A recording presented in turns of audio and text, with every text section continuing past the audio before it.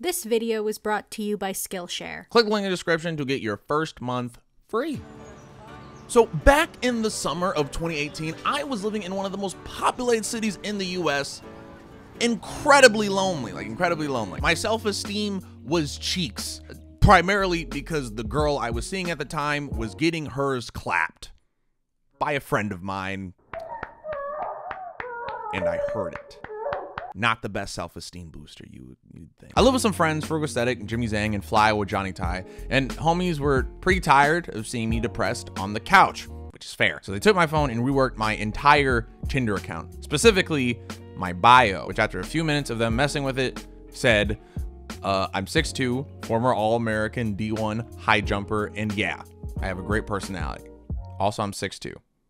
Height 6'2". Seems like there's kind of a theme going here. Yeah, it's not that difficult of an observation, is it? So naturally, I turn to them like, bruh. Like, although funny, bit of an oversell, I feel like. On an aspect I don't even think is worth mentioning that much. Like, sure, I'm tall, but it's not like that big of a deal, right? Like, bro, are you kidding? You being 6'2" is a huge sell. Trust us. And I'm like, bro, I don't know, man. Besides, really looking at this, if anything, it looks like it was written by someone who isn't 6'2", like there's yeah. You think they were projecting? I wouldn't say that per se. I just think they thought maybe height was a bit more of a factor than it was, and they were kind of showing that to me. So they were projecting? Yeah, probably. Now look, in my personal life, I never really considered height a factor in if like girls wanted me like that. Like, sure, I'm socially tall. I'm about 6'2", and the average height is more around 5'10". But I never saw it as like the clincher, you know? Like, I never clutched a date with a girl and was like, you know what really did it though? Me having 4 inches. Pause, yo, I don't think a lot of people are saying that in many scenarios. But still, to this day, that interaction still gets me for 2 reasons. One, because the dude my girl had cheated on me with was taller than me. And 2, because when I put the height in the bio, I was getting a lot more matches. So really, does height matter? I don't think so. But am I insecure enough to do 7 hours of research to prove it? Abso-fucking-lutely. So, this is why height doesn't matter.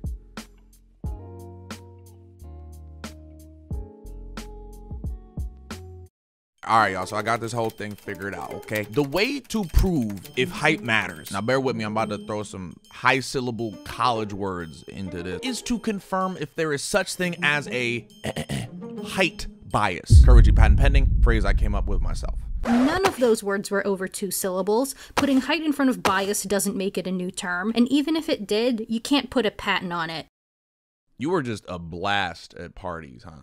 I like to think so. Now, what is a height bias, CurtRichy patent pending? Well, it's a prejudice in favor of or against height, usually in a way considered to be unfair. I did not just put height in the Google definition of that. A real life example of this that'll help you understand what I mean, but will probably also make me look racist. All right, so if y'all couldn't tell, I am black. Now, there is a prejudice bias for black people about being good at basketball, which technically I could benefit from in that light if, I don't know, I really wanted to get in some pickup game in like the rural South. And what I'm trying to say is, all in all, it's something to be taken advantage of because of someone else's preconceived bias. Like, am I getting picked for the basketball team for 1 or 2 reasons? But the problem with going down this route is that getting people to admit their subconscious biases out loud, as maybe Twitter or being drunk, is kind of hard. Yet in some sweet twist of irony, the people who I think will give us the answers can use neither Twitter or alcohol, and are actually pretty short. Curtis, did you interview kids to ultimately try and prove that girls didn't like you just because you were tall? No. Someone else interviewed kids to ultimately prove the girls didn't like me just because I was tall. Oh my god. I'm interesting, okay, Vibi? You're really doing all this research just to prove your personality isn't 6'2". Fuck you. Anyway, kids are a good baseline to understand the subconscious on a scientific level because kids' brains haven't developed the parts that help inhibit just blurting out loud, and also in a real world way. One time I was walking around and a kid just looked at me and called me hairy, which wasn't wrong. So there was a study done that took 28 preschool age children and had them judge the strength, dominance, smartness, and concern for others. I don't know, like what that was, that like empathy? Like empathy of men and women of different heights. And the results were not Not what I wanted to see. The kids thought that taller people seemed both stronger and more dominant, and in another study, smarter. So what does that tell us? Well, basically that tallness equates to being more dominant, stronger, and maybe smarter. And honestly, I don't even know if we can trust this information, to be honest. Oh, come on. I mean, who even thought asking kids was a good idea? Like, what do they know? All right, like, they're kids. You did. You literally said it. I don't remember that. Interview kids to ultimately prove the girls didn't like me just because I was tall. I don't even know who that man is. Really? Okay, whatever. My research backfired on me, but like, yo, come on. We're talking about the moral judgment of people who watch fucking Blue's Clues, okay? I think I deserve a little slack. Like, I don't feel more dominant or smarter because I'm tall. I don't even feel those, period. And I'm sure if we keep looking at the numbers, we'll find something to prove me right. All right. Okay. All right, then bet. Let's look up what the fuck? Where did you get a computer here? What? So, it says taller people tend to earn more money. I'm not tall enough to about that computer. Where did you get this? Seriously, how? Taller political candidates tend to get more votes too. Where? Wait, really? And taller men and women are considered to be more dominant, healthy, intelligent, and are more likely to be chosen for more competitive jobs. Well, I mean, that doesn't necessarily. Various studies have found that the greater your height, the higher your score in measures of happiness and enjoyment of life. I'm not very happy right now, especially hearing all this, so that's not necessary. Finally, study after study has found that taller men and women are generally considered more attractive. Yo, since when have you been a short rights activist, huh? Since I've been short. What the fuck are you talking about? We're like the same height. No, we're not. I'm 5 feet tall. What the fuck? Like with the 0 at the end? Yeah, with a 0 at the end. What? Am I bugging right now? You definitely are. Damn, I guess I never really noticed. Literally how? I mean, I don't know. I just never pictured you as short. You know, that short, especially. Who's height racist now? Wait, what? What? Why did you think I was taller? It just felt like it. Like, you didn't seem short to me in my head when I picture you. Because you're height racist. I think you're right. Oh my God. Okay. Maybe there is some truth to this whole biases thing. In fact, I think that might be the key here. All right, let me break this down real quick. I don't meet people IRL. Shit is gross. So usually I make friends online, which is about what you'd expect for someone who complains about their height on the internet. Now, the difference between meeting people on the internet versus real life is your impression of them. In real life, your first impression of someone is usually their looks, their style, and their stature, aka the height. I don't know about y'all, but I build an image in my head and make an idea of the person like that, mostly based off of what they look like. Now, online, you don't have that. First impression of someone you met on Discord is their voice, maybe their emoji usage, and their stupid fucking profile picture. And from there, you make all your judgments of that person based off of those things alone. And naturally, you build an image in your head too. I mean, maybe I'm tripping, but I feel like everybody does this. For example, you watching this on your screen right now, I'm talking to you. I want you to pause and think about someone you met online who you've never seen the actual height of. A friend, a lover, whatever. Now, how tall do you think they are?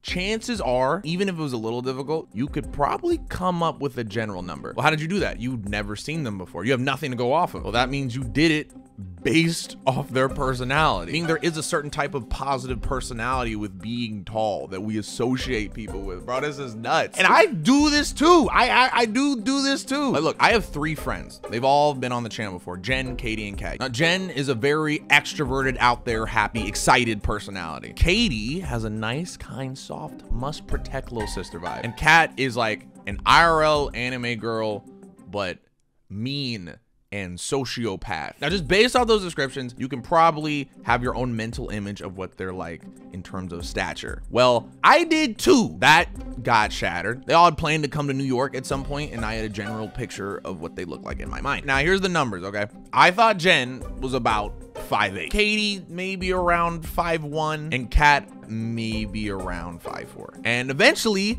I meet them all in person, and they are all about the exact same height, which means I wasn't right on any of them. They're all around like 5'2", 5'3", which I was not expecting in the slightest. And the only way I came to that conclusion was based off their personality. That means there is a height correlated personality. And the problem is that sometimes I think the reverse is true too. Some of y'all know Dory from Getting the Robot, says BTB. She is, I shit you not, the nicest person I've ever met in my entire life. And she is as tall as you think she is. I legally cannot say her actual height. She will bite my ankles for saying that on live. And you know what? This is a thing, apparently. When someone says, hey, you've got a tall personality, according to a personality expert, what you're actually saying is you seem like a person who has a naturally tall height and all that brings with it. Because what others truly perceive is A, high self-esteem, and B, assertiveness when it comes to height. Quiet and you're soft, you might be seen like as a little shorter. You're more extroverted and proud and strong and out there, you might be seen as taller, which would probably mean that off knowing your height, you would project these emotions onto the person. So it would be safe to assume that seeing someone who was taller would trigger a subconscious bias. That might be cooler, stronger, and suaver than I actually am. And it doesn't help that all those other facts come together with it. Like, yo, John Cena is 6'1", which is tall. But it feels weird that I'm taller than him. That's how I know I have a bias. So were my homies right in that 6'2" in my bio is a big boon? I still don't feel like it, you know? I don't know. I've been tall for about a decade, and sure, it's been helpful with me maybe reaching things in the cupboard. But yo, I haven't had any relationships to my knowledge that my height was like make or break. And I don't have any research to prove it, and I am not calling my ex. Oh, that would be fun. It would not. I don't know. When people might see me a certain way, but when those relationships run, they end up seeing me for who I am behind the height. Like, sure, I might get a date or something because they might see the 6'2" in the bio. Sure, it might trigger those unconscious biases. Sure, but when we go on that date, what's gonna matter is I'm funny, I'm interesting. So I'd like to think my personality isn't 6'2". I'm not sure how, but it's a bit deeper than that. So all in all, height does matter a bit, but probably not as much as you think, at least to me. But that's just my opinion. I'm glad you could finally understand. Thanks, Vibi. Now, where the fuck did you buy that computer, though? Oh, sorry. I can't hear you from all the way up here. Vibi, we're not gonna do this right now.